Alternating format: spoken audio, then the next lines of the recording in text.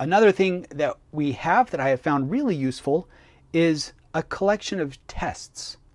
So when I am working, or when you are working in Cottonwood, and we make a small change, it's not always clear that that change is going to work with everything else. There's enough moving pieces here that it can break. If you use it with a different data set or in combination with a different architecture, it might not behave well. So in order to do a very rough first pass test of everything, this is a collection of what are called smoke tests. It's as if we had a device, we plug it in and we watch and we make sure that no smoke comes out. That at least tells us we haven't done anything horrendously wrong right off the bat.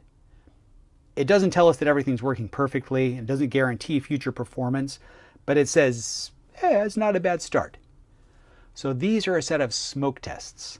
It takes the major classes, puts them together into structures, runs them. You can run them. One, make sure they don't crash.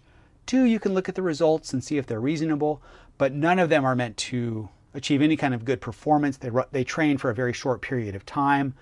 They just give you a chance to look and see and make sure everything's going. And so when you finish making changes, you can step back out. In the Cottonwood directory above this, you can just run tests.py, and it'll step through and run each of these sequentially. And as a very rough first pass, if none of them crashes, then you can keep going. I expect that the single most helpful piece of this will be a cheat sheet.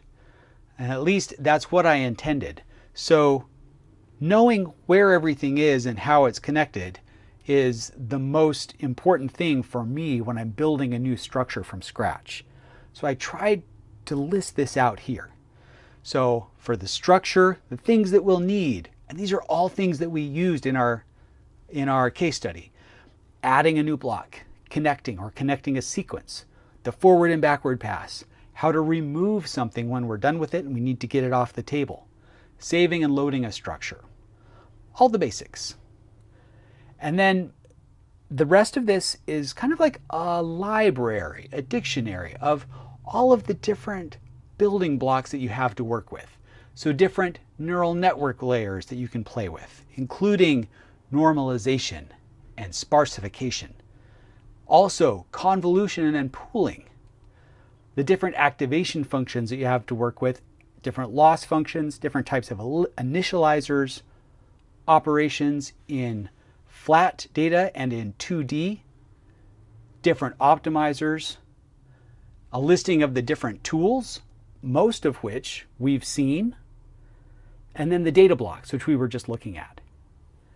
So my hope is that this is the page that you have up when you're creating a new structure and you want to see what all is available. That's how I use this. And then when I need to know, oh, for this resample, what was the order of the arguments?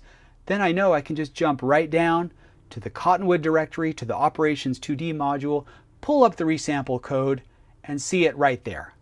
And that way I have it straight from the ground truth, the code itself. I can see what arguments it expects and what format they need to be in.